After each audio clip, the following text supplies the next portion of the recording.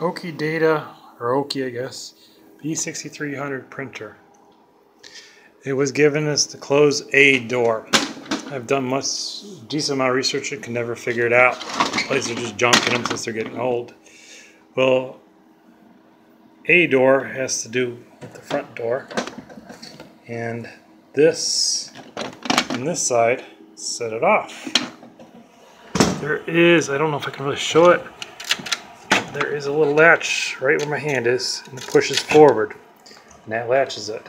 This normal cartridge has it. This is like a second printer. People are scrapping these, so I just figured I'd play with it. So I put a screw in there as much as I could get it. This ain't that big a size of screw, but it ain't that small either. Try to screw it in as much as possible.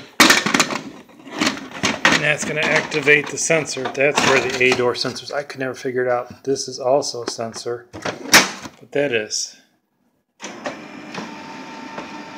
Let's just get out of there. Menu, ready to print.